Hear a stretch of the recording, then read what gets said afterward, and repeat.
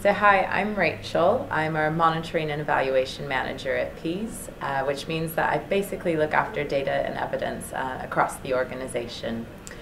So part of my role is managing studies that are done of our work, and wanted to share today some of the findings from the latest research we've had done on our program in Uganda. So PEAS basically strives to achieve impact across three key areas of our work. Those are expanding access to secondary school for young people in Africa, ensuring quality learning outcomes, and thirdly, ensuring sustainability of our approach. So last year we actually co-commissioned an evaluation of our program in Uganda, which was looking at these three areas, access, quality, and sustainability. And doing that through basically comparing schools, PEAS schools in Uganda with government schools as well as other private school operators in the country. The study itself is led by a Ugandan think tank called the Economic Policy Research Center, who have worked with the UNEB, the Ugandan National Examinations Board, to basically conduct standardized testing in our schools, which is looking at the progress that students are making in learning English and maths.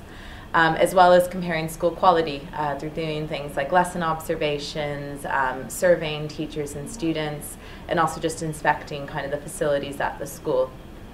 So it's a 3-year study, and after this first year, we've had some really interesting findings, particularly in the area of access. So we've learned basically that our student population varies quite substantially from students in both government schools as well as other private schools.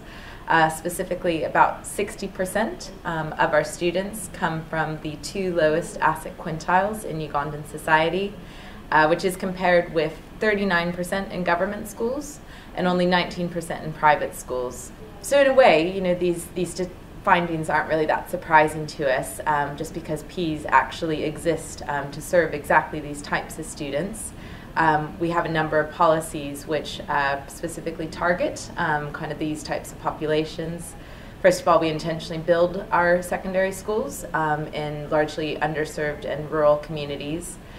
We operate a non-selective admissions policy, meaning that basically anyone who passes primary school is allowed to enroll in our schools, which is different from what even government schools would do in Uganda. And thirdly, we keep our fees very low, so we basically benchmark our fees against government school fees and ensure that basically our schools are the most affordable type available. So as a result of that, we're obviously attracting a student population that largely isn't served by the mainstream, which I think is encouraging to know that even as a very young organization, we're really achieving kind of our mission so far in Uganda with trying to expand access to underserved communities.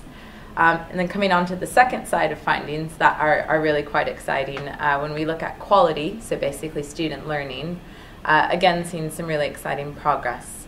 So as I mentioned, the evaluators are doing standardized testing with our students and found basically that students in PEAS schools are performing better than students in government schools in both their progress in English and maths, and they're performing better than students in private schools as well in English and equal with students in private schools in maths. And this is despite our students actually starting further behind. So they found that basically students at the point they enroll in our schools have worse primary leaving exam scores, so kind of in a primary examination scores are much worse. So they're actually coming from farther behind to actually catch up with or overtake their peers in other schools within as little as 1 to 2 years. So again, really kind of interesting to see that the schools are helping the students to make that kind of progress. And so far they found that there's 3 things that differ in PEAS schools that can explain that. The first being that we have stronger school management practices. The second being that we have better community engagement and also child protection policies. And thirdly, that we have more participatory classroom teaching, so much more interactive classroom environment than was observed in other school types. And those 3 factors together explain a large degree of the additional learning that we see among students in PEAS schools compared to other schools.